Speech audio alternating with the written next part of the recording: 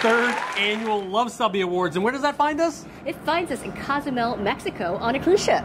So we figured, hey, it's a great place to kind of start and look back upon the year, because today is December 31st. It's New Year's Eve, and we're going to look upon the best of the best that we experienced over 14,509 miles traveled since January 1st of 2023. And we want these recommendations to be helpful for you, and so even if they don't win, they have the Luv Subbin stamp of approval.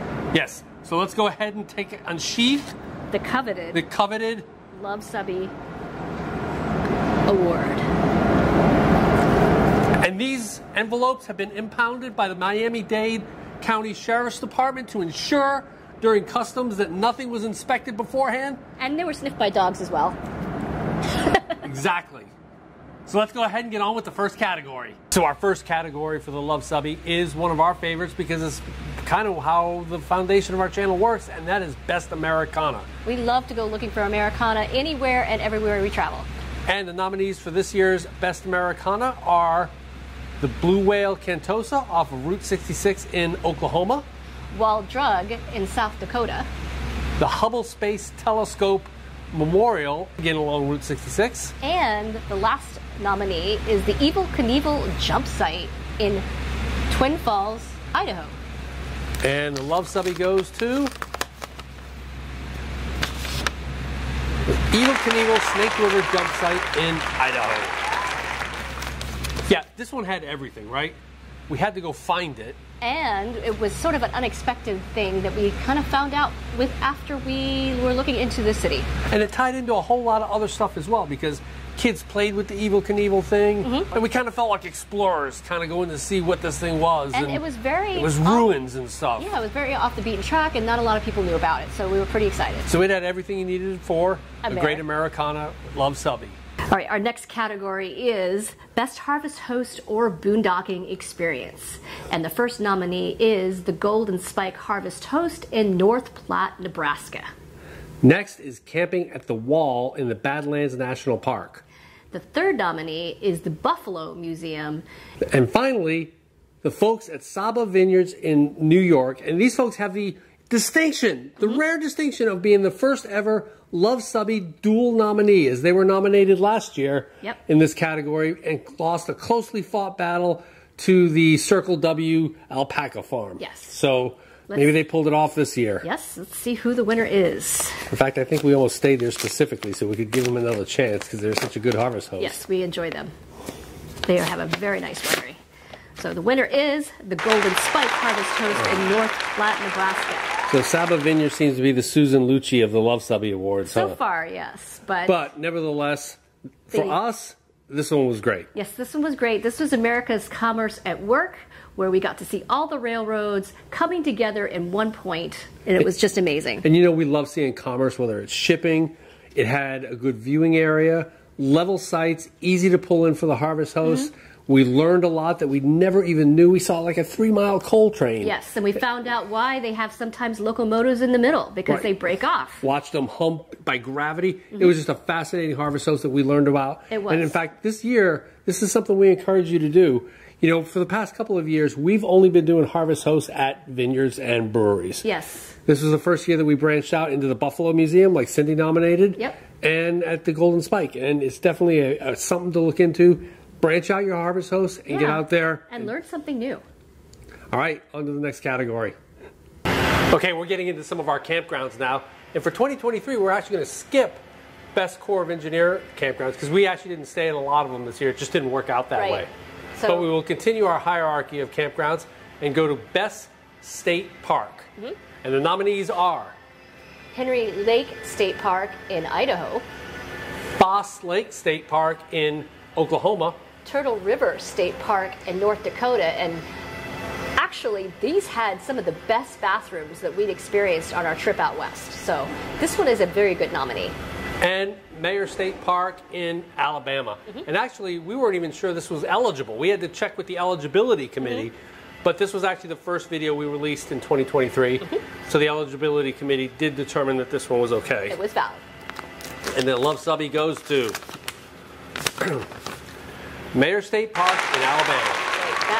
state park had the most beautiful sunsets that I remember seeing. People were actually coming out every night and videotaping and just photographing all these sunsets. But again, Cindy and I always like that dichotomy and the mix of nature's beauty with humankind's beauty. Yes. And to have I-10 running behind with the lights of the trucks and the... And when it slowly started getting dark, that was also beautiful as well. It was dichotomous and beautiful, right on the water, and then it was this opening for us to go to the Battleship Alabama. Yep. So wonderful sights. And a very, very good location for Mobile, Alabama, if you want to visit that city as well. So Mayer State Park, you're a winner with us. Okay, our next category is the best city and county parks, and we actually hit these hard this year. We had a lot of them. We did, because we got no cancellations anywhere, and so sometimes on the weekends we had to actually find something to go to and stay, and the county and the fairgrounds were the best. Yeah, these things are often overlooked. You can't really find them except on Campendium. And for example, one of our nominees, Blackfoot Fairgrounds, we were the only ones there on a weekend. Right. So it's definitely something to consider when you have need a campground somewhere. And they're also sometimes a very good value as well. Yes. Okay, so this year's nominees for Best City or County Campground are... E.G. Simmons Conservation Area in Florida, and that was near Tampa for the RV show. Clay County Fairgrounds near St. Augustine, Florida. And Two Rivers Campground near Duluth, Minnesota. And Blackfoot Fairgrounds in Idaho. And the winner of the Luv Subby is... Yes. This is a highly contested category. It was a highly contested category because there were two that were very, very close. E.G. Simmons Conservation Area in Ruskin, Florida. And this one was a very interesting story, right? Yes. So what was interesting is that A, they don't take reservations. And we needed reservations for the RV Florida Super Show. And we ended up initially about 60 miles away. Yeah, so we showed up on a Wednesday. There were 3 sites available. It's $18 a night, water, electric, 50, they had 30 amp sites and 50 amp sites. You have access to a beach. But anyway, E.G. Simmons, there's a couple of different county parks in the Tampa area that are first come, first serve, that can be your resource if you need them for the RV Florida Super Show. Yes. So on to the next category. Okay, this next category is the best private campground. And we don't go to these very often because we do prefer the state and county and the Corps of Engineers campgrounds instead. Yeah, 2 of these nominees were over $100 a night, so... It's a splurge for us. Yes, but every now and then they're worth it. So let's see who this year's nominees for Best Private Campground are. The first nominee is Sturgis RV Park in Sturgis, South Dakota. The next one is Cherry Hill RV Resort in College Park, Maryland, just outside of Washington, D.C. The third nominee is Devil's Tower KOA in Devil's Tower, Wyoming. All right, and the Luv Subby goes to Devil's Tower KOA in Devil's Tower, Wyoming. And this one offered the full package. The view was absolutely amazing. I mean, we literally pulled up, stopped, and just couldn't believe what the view was. We could not believe the view. Yes, absolutely. And also what actually cemented its win was the fact that it showed Close Encounters of the Third Kind right in front of Devil's Tower at night, every night. Yeah, you know, Cherry Hill Campground is absolutely spectacular. It is the best resort we stayed at the entire year. Yep. And beautifully manicured, beautifully kept. It was just awesome. Everything about it was great, but that view, yep, that was something memories are made of. Yes. So, Luv Subby for the Devil's Tower KOA. Let's get to our next category. We can count on one finger the number of times we went out to dinner this year as part of our road trips. But we went out to lunch a lot, didn't we? We did. And because we like trying local food and we like to experience new restaurants as well. Yeah, so this category is the best lunch spot. And the nominees are... Angel's Diner in... Palatka, Florida, which is Florida's oldest diner, which is something we just stumbled upon. Yes. Canal Park Brewing in Duluth, Minnesota, which to me had some of the best fish tacos of the year. Yes. Lake Superior Whitefish. Yes, it was. In fact. And the next nominee is Milner Brewing Company in Twin Falls, Idaho. And Columbia Restaurant in Ybor City, Florida, just outside of Tampa, home of the Cubano sandwich. Yes, all of them were a great experience. And the Luv Subby goes to Milner's Gate Brewery in Twin Falls, Idaho. Yes. You had the best soba dish ever, right? And it's crazy that this one's getting a Luv Subby because we vowed not even to bring the camera into this restaurant. We were like, not, yeah, we were not planning on filming anything there. Yeah, we'll kind of bring it, but we just had, the atmosphere was perfect, the beers were perfect, the brewery was gorgeous, and I had literally the best soba, and the food was ramen. Yeah. You know, when a ramen dish, what we're learning is to do good ramen takes about 8 hours. Yes. This ramen took them about 8 hours. Yes, so. And what was even more incredible, that without the beef, it was actually vegetarian. Yes. Absolutely delicious, a surprise, and who would have thought the Luv Subby's being sent out to Twin Falls, Idaho. In fact, this is the second for Twin Falls, Idaho, behind the Evel Knievel jump site. Yeah, so Idaho is scoring the Luv Subbies. We loved Idaho. Yes. All right, moving on. Okay, this next category is one of our favorite, and it is best local food experience. Yes, we like to go out and try local foods, and sometimes I like to recreate them in the Airstream. And we've got a number of videos throughout the year in which Cindy has recreated some of these very dishes you're going to see here. So the first nominee is Ben's Chili Bowl from Washington, D.C. Nefla from North Dakota and Minnesota. Yep. The third nominee is Scott's Barbecue from Hemingway, South Carolina. The Runza sandwich from Nebraska. And the final nominee is St. Louis fried ravioli. All right, so all good ones, and we made a bunch of those. Yes, we did. So the nominee that wins, the Luv Subby, is Scott's Barbecue from Hemingway, South Carolina. And actually, even though we didn't make barbecue, we actually tried to replicate his sauce. Right. But you talk about local food. Yes. This was one of the most local places we've ever visited in our lives. Yes, it was pretty much in the middle of nowhere, but the barbecue was spectacular. We were introduced to Red Rock soda for the first time ever. Yes. I mean, some of the meals came in like white bread in just a sandwich bag. It was on just basically by the side of the road, but when they pull in a truck of good hardwood that they're going to be smoking with, and you can see trucks like this coming in. Yeah, you know it's going to be a good spot. You know it's going to be a good spot. So, without a doubt, that Scott's Barbecue was spectacular. It's well deserving. Took the prize. So, on to our next category. I kind of like hanging out here for this next Luv Subby Award because we are at the Stern staff, and as your local favorite vexologist, Amateur vexologist, like hanging out here. And you can see we're flying the flag of Panama, which is where the Carnival Conquest is registered. So let's go ahead and talk about our next category, which is our best experience. Yes, and we had a bunch of good experiences this year, and it was a hard one to pick one good one, right? Yes, and we define experiences as those things that we like to do as part of just what we like. A little bit out, not really Americana, not really a museum. But let's go ahead and look at this year's nominees. Right. The first nominee is the Golden Spike reenactment in Promontory Point, Utah. The second one, of course, has to be the Oscar Zero nuclear missile facility in North Dakota. The third nominee is the Youngling Brewing Company tour in Pennsylvania. The next one is the world's first nuclear reactor, EBR-1, in Idaho. And the last one was the Triple Tree Aerodrome. And the Luv Subby goes to the Golden Spike at Promontory Point. Yes, that was so much fun, and you got to even participate in the reenactment. Yeah, and you know, we had the trains moving. You know, the National Park Service had the trains running, which was great. I mean, these beautiful locomotives going back and forth. We got to see really a piece of history which united the country, which is great from east to west. And your character came from Pittsfield, Massachusetts, just about 10 miles south of us. So absolutely.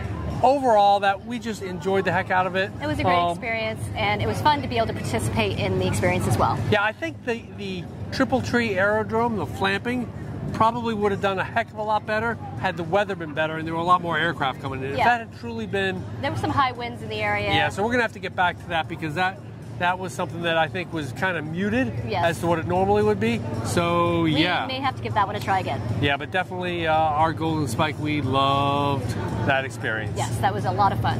Okay, this next category is Best Museum Visited. We enjoy going to different museums, not only to get some local experiences, but to also learn a bit about history as well. Yeah, we're both big history fans, and there's so much to learn. We love it. So this year's nominees are The first nominee is the Potato Museum in Blackfoot, Idaho. The second nominee is the USS Alabama and the associated exhibits at Battleship Cove in Mobile, Alabama. The third nominee is the Lift Bridge and Associated Museum in Duluth, Minnesota. And final nominee is Hill Air Force Base Museum near Salt Lake City, Utah. So the Luv Subby goes to the Idaho Potato Museum. Yes, this museum, wasn't the biggest, but this was a destination museum. And it was a whole experience. It was not only a museum, but you could also order your own baked potato and all the fixings. So you could actually experience the Idaho baked potato. And it was a part of the entire community. The potato, Idaho and potato are so synonymous. To learn about russets and how they came about and the blight. And to learn why Idaho is the perfect place to grow potatoes. The military museums are great. We love them, but a lot of that wasn't new to us. Even though they were places you should visit, they are Luv Subbin approved. We just had a great time there and highly recommend the Idaho Potato Museum. Yep. We're going to do something we haven't done before on the Luv Subby Award and give a Lifetime Achievement Award. After only 1 year of being around, it gets a Lifetime Achievement Award. Because I consistently say that the 3 greatest purchases I've ever made in my life was Cindy's engagement ring in 1990, the Airstream in 2002, and today's Lifetime Achievement Award, which was purchased in 2023. Ladies and gentlemen, the story of Starlink.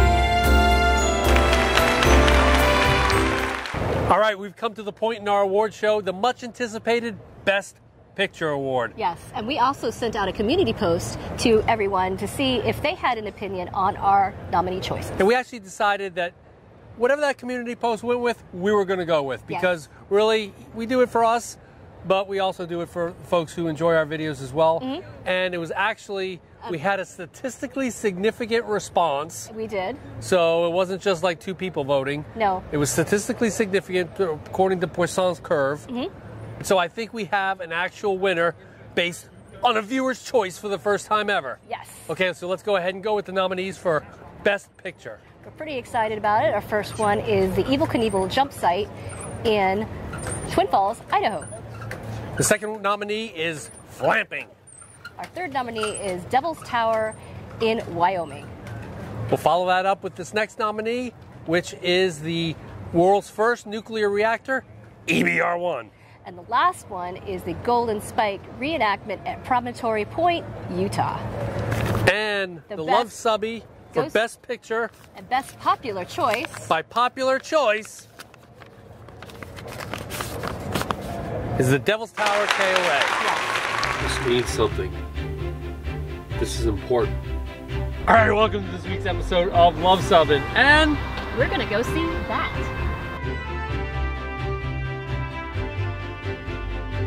Don't make the rookie error by coming through here unless you're brand spanking early. I did read one YouTube video, though, however, whereby people think that this was a giant tree, and it's evidence that giants inhabited the earth years ago, and this was a tree they could chop down. Yeah, if you're wondering if you can buy a buffalo hide here, yes you can, but it's $2 grand. What's the one thing we're going to need for our Close Encounters of the Third Kind movie tonight? We're going to need some homemade popcorn.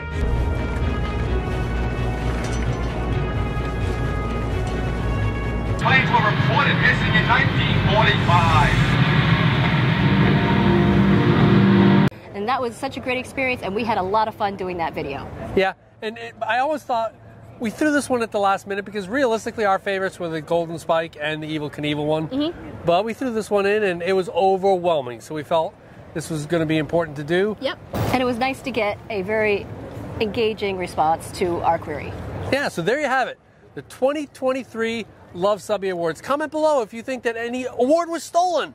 What? That something should have been awarded that wasn't. Or that is true. If you think was differently. If you think you had a better Best Picture award, comment below.